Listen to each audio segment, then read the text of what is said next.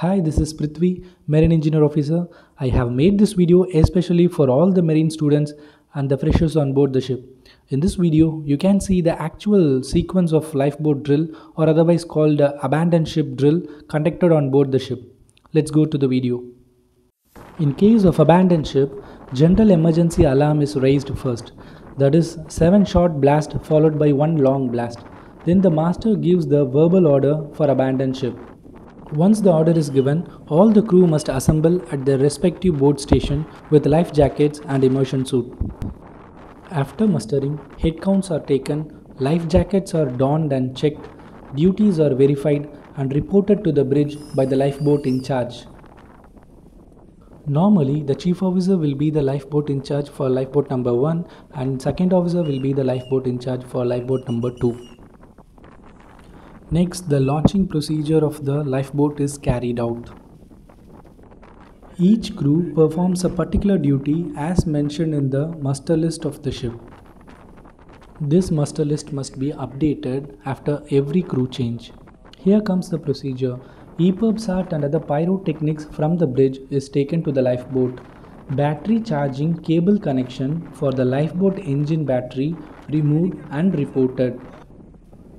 Harbor safety pins for the lever on the aft davit arm and forward davit arm are removed and the levers pulled and arms are freed. Forward painter in the lifeboat is made fast to the mooring bits on the ship's main deck. Safety pin on the brake lever is removed and reported and kept ready for lowering the lifeboat.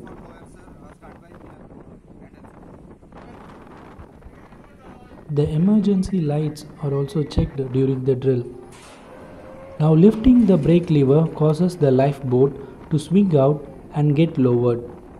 Thus the davit and the launching gears are checked. While picking up the lifeboat, the limit switch of the davit arm is checked.